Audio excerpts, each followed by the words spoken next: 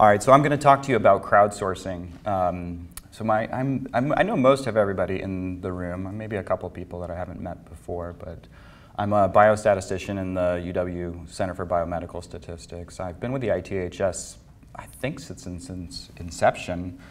2007, roughly, is when I started with it. So I feel like an old timer with the ITHS. Lately, I've been spending my time mainly on data coordination center activities for a number of big projects, one of which I'm going to just touch on briefly in the middle of the talk today, because we're going to use crowdsourcing in it. Since this is a topic on crowdsourcing, I'm going to pretend like you guys are a crowd that I'm going to draw from on a couple of occasions, starting with now. I just want to know how many people have a pretty good idea of what crowdsourcing is. Okay, a few people. How many people have used crowdsourcing in research? I knew you would raise your hand. So do you have any publications with crowdsourcing? Yes, I do. Perfect. So basically, I'm going to start. There's this. There are two concepts that use the word crowd in them, and the one that I'm going to talk to you about today is crowdsourcing. And really, if you look that up on Wikipedia, it's basically defined as the practice of obtaining needed services, ideas, or content by soliciting contributions from a large group of people, and especially from an online community, rather than from traditional employees or suppliers. This is, whenever I mention this talk, this is the version of crowdsourcing that people think about. And this is kind of a funny cartoon. It says, remember, we're not begging, we're crowdfunding. And so they're two separate ideas. Crowdsourcing is I have a task that needs to get done, and I want a lot of people to do it, and I'm willing to pay them, maybe. and the crowdfunding is a little bit different. I have an idea, and I want to solicit funding from people, a lot of people, and put it together. I'll just give you a few examples. So really this talk is going to be sort of in three parts. One is sort of a background on crowdsourcing as I see it. And then the middle part is basically a research project that emanated from an ITHS consult with an investigator that some of you might know, and why this one resonated with me is I've been a member of the crowd. So my wife and I, years ago, when we had like 2 or 3 kids and they were all in diapers, and she's a stay-at-home mom, and she's wondering, how can I make a few bucks on the side? And I knew about this crowdsourcing website called Amazon Turk, and I said, here, why don't you play around with this? And it basically, she would do a few tasks on Amazon Turk, get paid, and it would go right into her Amazon account, and then diapers would show up 2 days later in the mail. So it was kind of a fun way for us to, sit on the couch holding a baby and answering surveys for somebody. So the other sort of classic, maybe most famously known crowdsourcing project is the Netflix Prize. Offered a few years ago, about 4 or 5 years ago. Netflix put out a call for $1 million. They would offer up $1 million to any group or person that could improve their prediction performance of their rating. So every video you can rate 1, 2, 3, or 4, or 5, depending on what you like it. And if you could improve their current performance by 10% or greater, they'd give you $1 million. And so they gave groups like gigabytes and gigabytes of data, and they would have complex statistical models run on the data, and I think a group out of Bell Labs actually ended up winning the $1 million prize. Another example is this place called Crowdspring.com. It's an interesting crowdsourced website in that they basically they design stuff. They're like designers. They're like web designers. So if you've got an idea and you want a logo, you could go to crowdsource.com, pay them $300, and you'll get, within a matter of days, I think, get up to 100 different logos based on the idea that you put forth. And you can select whichever one you want. So they have a list of about 150,000 people in their crowd who claim to do this. Crowdflower.com is like the brokerage of all crowdsourcing websites. So it, I think, aggregates across places like Crowdspring or Amazon MTurk, which is the one that I'm going to talk to you mostly about today. And it basically says we've got 5 million contributors in the crowd across the world that are willing and able to do tasks that you put out. So Amazon Turk, if you go to mturk.com, you can sign up. You'll sign on with your Amazon ID, and basically, they claim it to be artificial intelligence. So it's sort of a cute word, but basically it's a marketplace for human intelligence tests. And again, if I want to get opinions on a lot of people, or if I want to do any number of tasks, I'll give you a few examples in a second, you can go there, post them, and get responses immediately. Currently, they list about 500,000 crowd contributors on Amazon Turk across 190 countries. And as of yesterday, or a couple days ago, there were 475,000 hits available. So these tests, there were almost 500,000 tests out there that you could sign up for. And they range in price from basically a penny. You can do a test and you'll get a penny if you do a good job, up to like $35. And basically those funds, once they're approved, they go right into your Amazon account. All right, so who are these people on Amazon? So Ross in 2010 basically did a study on the demographics of Amazon Turkers, and a little over half of them are in the United States, and with India steadily increasing. Right now, I think in 2010 it was 36% of Turkers were from India, and 8% were from other countries across the world. About a 50-50 split with females and males. Most are sort of in that young adult age group. And in the United States, about half made less than $20,000 a year, and 85% of Indian workers make less than $20,000 a year who work Amazon Turkers. And these people are actually pretty smart. 55% of US workers had a bachelor's or a degree or higher, and 66% of Indian workers did. So on Amazon, I have demographics. So my demographics, what can you know about me as a member of the crowd? Basically, if I sign up to do a task and I submit my data, what does the requester get? They get my worker ID. That's how they pay me. They get the number of hits that I've submitted and the number of hits that have been accepted. So what does that mean? So basically, I've done 112 hits, and 110 of them were deemed acceptable enough for somebody to pay me. So 2 people tricked me, and I was not happy with them. My wife has a better hit rate than I do. She warned me about these tricky ones, but I didn't listen. They'll learn that I'm in the United States, and then basically they get a sense of how long it took me to complete that task. And they can filter who gets to take their hits, who gets to do their hits. So a lot of times people will say, you can only do this if you've got a 99% approval rating or better. And I don't want anybody with a lower approval rating than that. You can restrict to certain countries. You can restrict based on a number of things, based on the number of hits you've actually done. So I don't care that your approval rating is 100% if you've only done 5 hits. I want you to have done at least 100 maybe. So if you go on and you log into Amazon Turk, the typical types of activities that are up there and available are, write a passage about a topic. And I think of these as sort of like feeding like spam websites, those garbage websites that you find out on Google that are like listed in the ad section or whatever. And if you click on it, somebody gets a penny, and it's just junk. Like, write a passage about Mount Rainier, and you just talk about Mount Rainier, and then somebody develops a website that looks like it's official about Mount Rainier. Another one is to fill out a survey. So if you need information, or if you're looking to solicit opinions from people, this is a way to do that and pay them whatever you feel like is the right value. Translate a passage into a different language. These ones are often, they pay the most. So if you need a passage that's in English translated to German, they'll actually pay you, 10 or 12 bucks to do that, or something like that. Search the web for images. This is a bizarre one. So I've seen this so many times, where somebody will pay you like 3 cents for every image that is, about a certain topic. And then again, participate in research surveys. So I haven't seen too much like what I would think of as classical sort of research projects out on Amazon Turk. What I'll typically see is again, opinion surveys, and they typically originate from like a psychology department.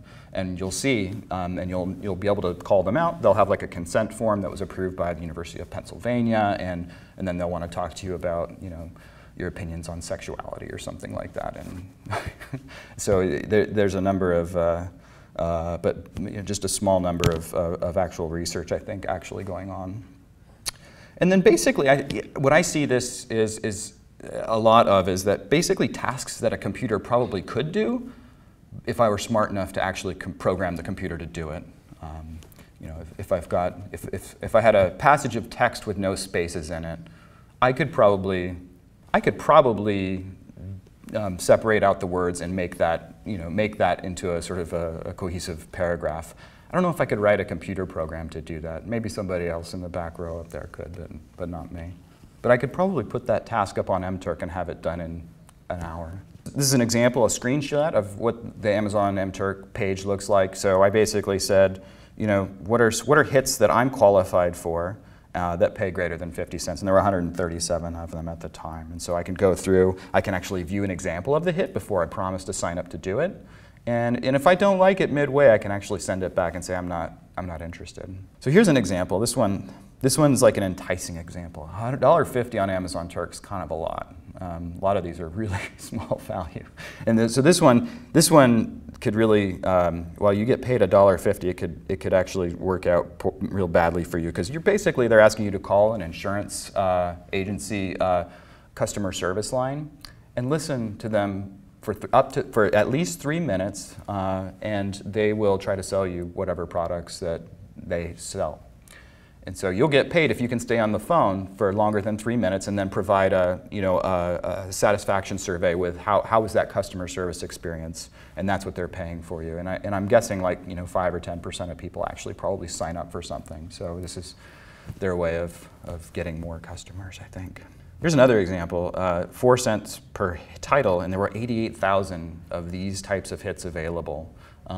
This is basically, you want to read a title and make it better. So somebody did a word jumble in Excel or something like that, and basically, an example is statue, life-size, portrait, bust, and it might translate that into life-sized bust or something like that. So it's a really silly exercise, but there are a lot of them available. And then the last one, this is where I made the $2. So I signed up for one 50-cent survey, just again to get a screenshot for this presentation. And in the process of doing that, they liked whatever I had said in that survey, and they invited me to take another one that was $1.50. So I did that one too. It basically took me 9 minutes or whatever to do both. So if you translate that into like an hourly rate, it's maybe a little bit above minimum wage. That's a bit about crowdsourcing. So I think that gives you an idea of the types of things that are out there, some places that actually do this that are online, and I'm going to go into how we've used it in a research project. And this has actually seeded a number of other subsequent research projects as well. My buddy Tom Lenve in the Department of Urology and at Seattle Children's Hospital came to me and asked me, how many people do I need? The classic sort of biostat consult, it starts with how many people do I need? And then I said, well, what's the project about? And we went through the usual consult, and I told him, I know a lot about this. Let's design this study.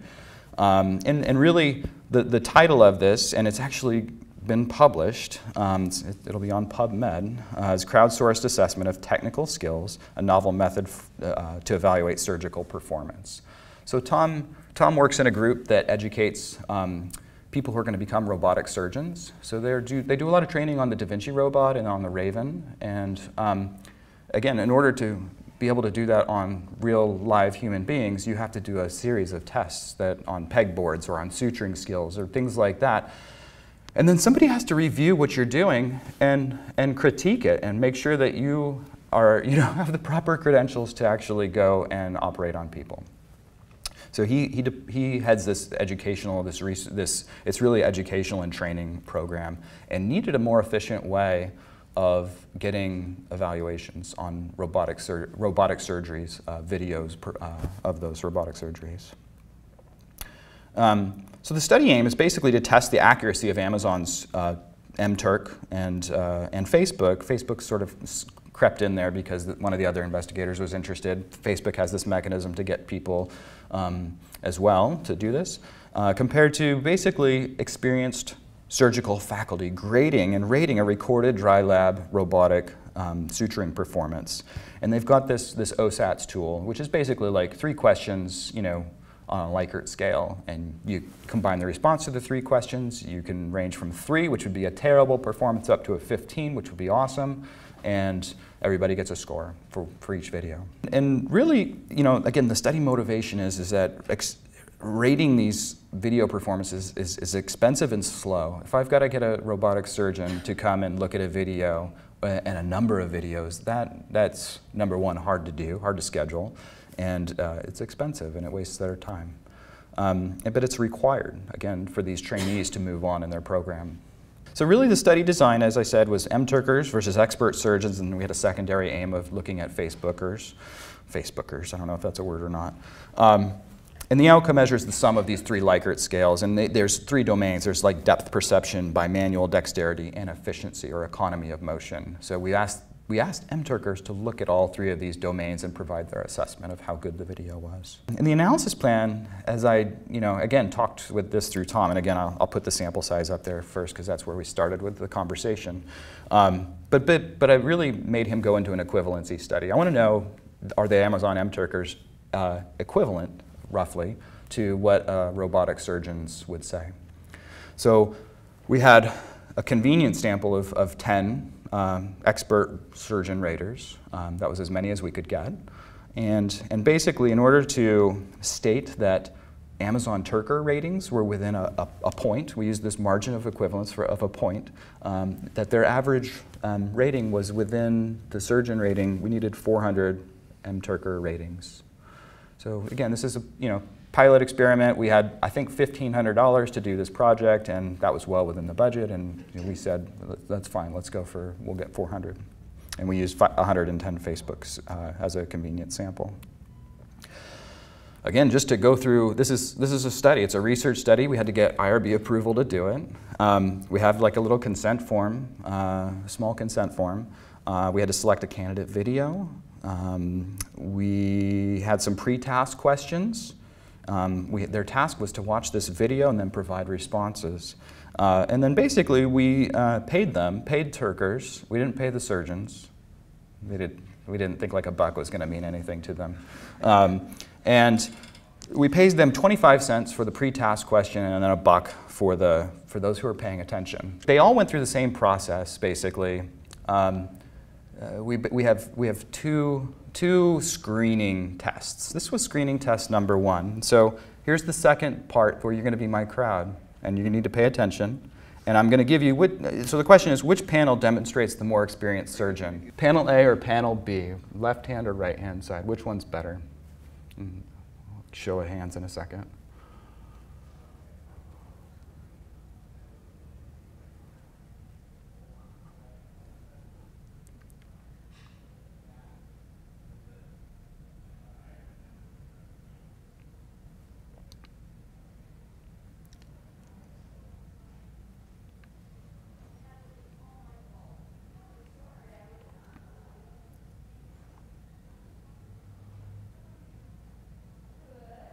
All right. How many would have said the right-hand panel?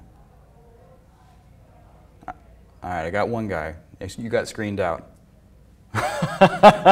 So basically, we didn't, it was determined ahead of time that panel A, the left-hand side, was better, a better performance. It was rated better, and that basically we thought that we would take the ratings. We'd ask everybody to rate, regardless, the next video, which was the real video. This was just our screener.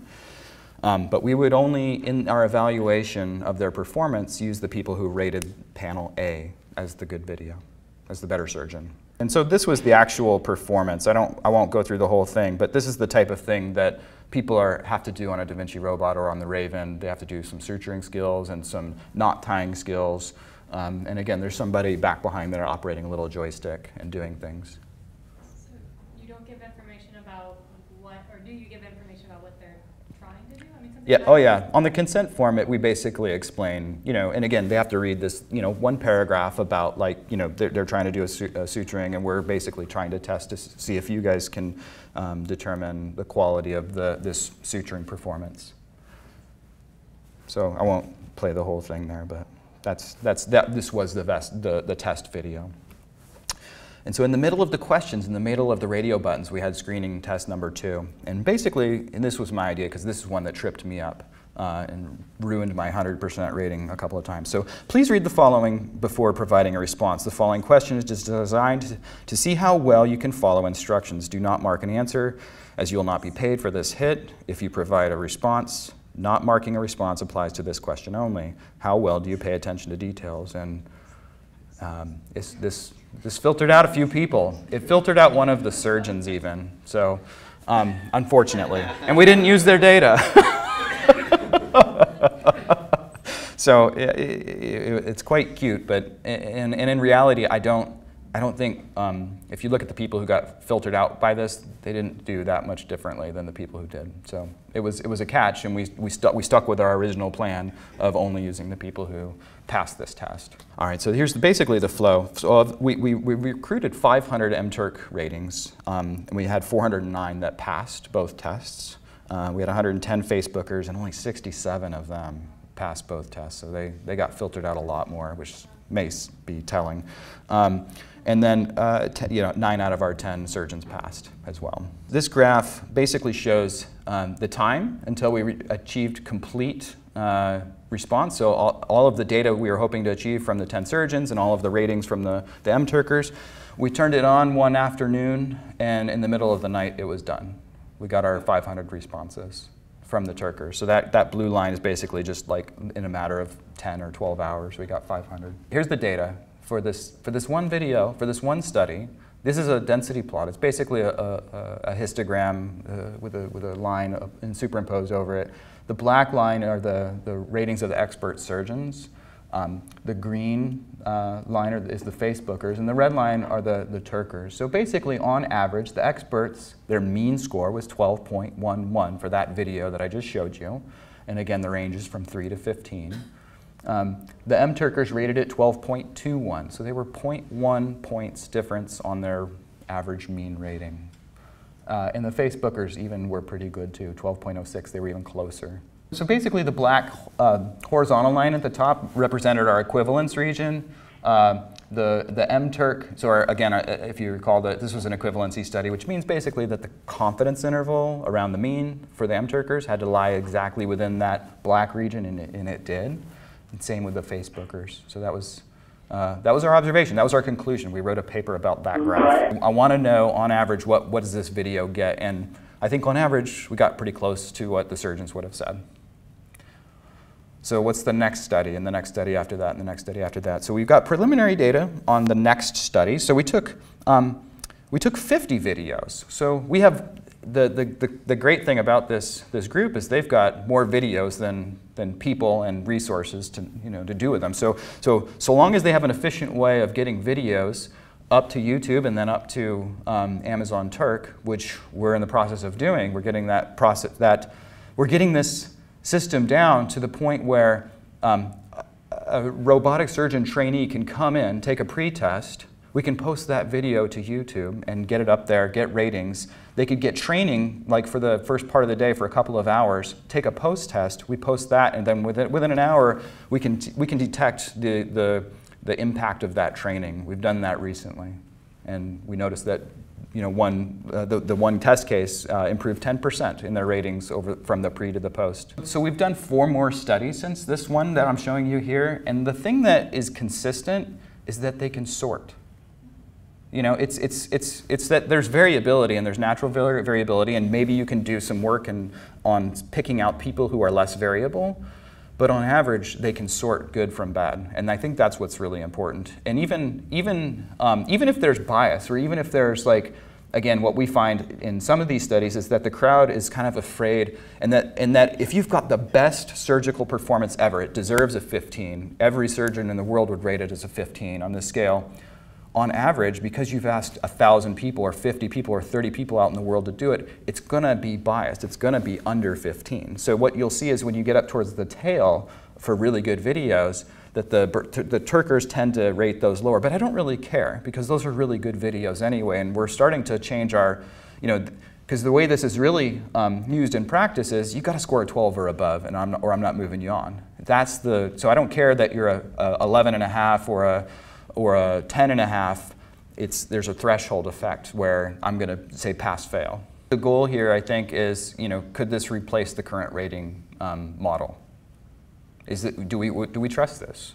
Right. And so right now we're doing studies to test our trust in it. A number of you are familiar with our BOLD project. We recruited about a little over 5,000 people from across 3 health systems in the United States. They had back pain, and we've got electronic medical record data on all of them for a 24-month window. And they're all from closed health systems. So they were, again, we have everything that you can have that is within the health system. And more recently, we have this project with the National Institute of Health Common Fund called LEAR, Lumbar Imaging and Reporting of Epidemiology. And I'll talk to you about that in a little bit too. That one's a little bit even scarier than BOLD. So both of them are led by Jerry Jarvik in Radiology and Health Services. So really, again, the goal of this BOLDER project is to continue following these people. That was sort of like aim 1 of it. And again, we've got patients from Henry Ford Hospital up in Detroit, the Kaiser Northern California Health System, and Harvard Vanguard. And in there, we were asked and allowed to provide a little pilot project. And this was our pilot project. Basically, on these 5,239 patients, we have a total of 6,000 imaging reports, so text-based imaging reports. And the question is what's in those? What's in those imaging reports? What did the image find? And a number of methods can be used to abstract information from those. So we proposed doing this with crowdsourcing. So we're explore data abstraction methods. And LEAR's a bit scarier because it's bigger. It uses some of the same health systems. We're going to randomize 110 clinics. And we're going to randomize them according to this goofy stepped wedge design where all of the clinics are going to get this intervention turned on at one time point or another, and we're going to study whether or not that intervention has an impact on healthcare utilization, subsequent imaging, subsequent narcotics, et cetera. And basically, we're adding in a piece of text at the bottom of an image. So a CPT code is generated, and so one of these 10 CPT codes we're looking at, we'll refer to either an X-ray, a CT, or an MR of the spine. And depending on your age, you'll get a different set of text. If we were to look at your spine, we're going to find things. And you may or may not have back pain today, but if we'll probably list out disc degeneration. We'll probably list out that you've got a disc bulge. And so the question is, should you be worried about that? Or is that just like something that happens to everybody as a part of natural aging? And there's a lot of data out there so I don't know how they got this much data on imaging on people without back pain. But we're basically inserting sort of benchmark data, baseline data. So if you go get a lab test, a blood test, you'll get your lab result and you'll get a reference range. We're really providing the reference range here. That doesn't exist. So this text will be inserted at the bottom of every image within these health systems. So there'll be about 250,000 patients involved. And the question is we're going to do this intent to treat analysis where it's just as randomized, but this really is aimed at affecting the people who have some of these indications. The only way we're going to find that out is if we go and identify the patients that have an indication in the image text. So this is an example from Henry Ford Hospital of an image text that we received through electronic data polls. Again, we've got thousands of these types of texts. And the fun things about Henry Ford's radiology information systems is that they omit spaces every so often, which has really been troublesome, and it's kind of pesky when we've tried to implement really preliminary NLP stuff.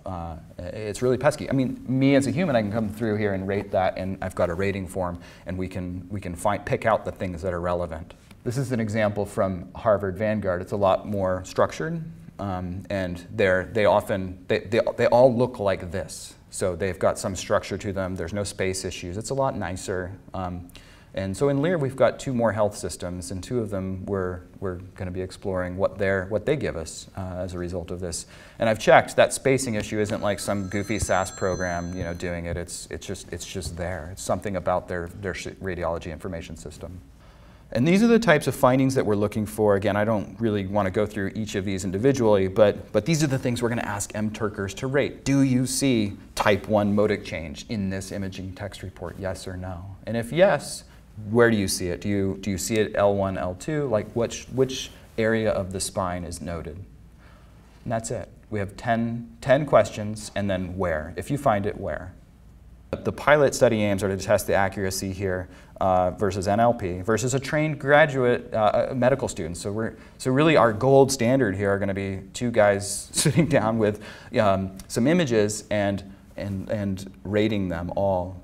And then where they disagree, because this happens every single time, they'll have the senior radiologist come in and they'll do like some sort of meeting where they come up with a final rating.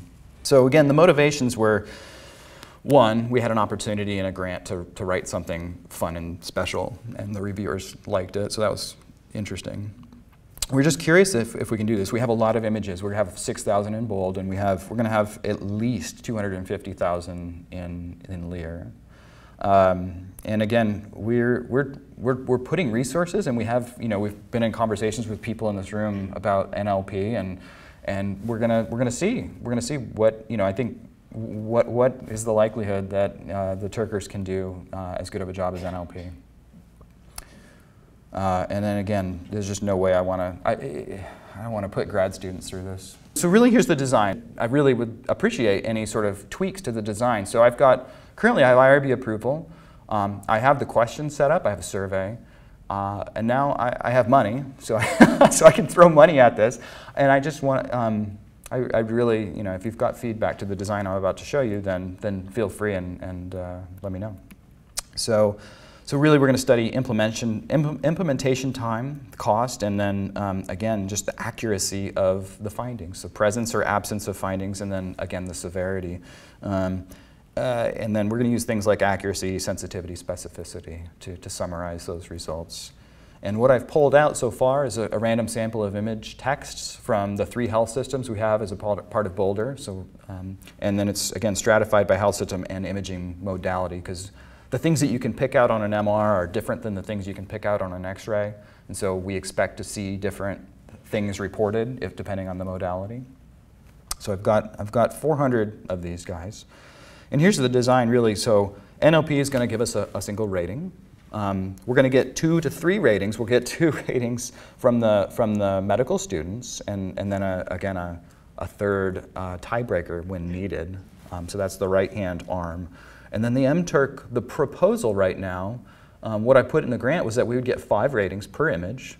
And then I would rate them as negative if 0 or 1 people indicated a finding. I would rate them as sort of inconclusive or uncertain if 2 or 3 of the 5 rated the finding as being there. And then if 4 or 5 positive ratings would indicate that the finding was there.